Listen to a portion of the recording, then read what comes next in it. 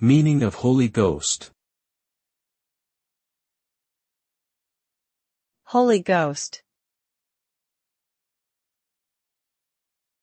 Holy Ghost. Holy Ghost. Holy Ghost. The term Holy Ghost is a Christian theological concept found in the New Testament that refers to the third person of the Holy Trinity, alongside God the Father and Jesus Christ the Son.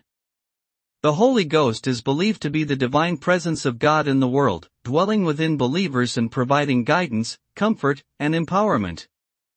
Sometimes referred to as the Holy Spirit, the Holy Ghost is considered to be the ultimate source of spiritual power and wisdom for those who seek to live a righteous life according to Christian teachings.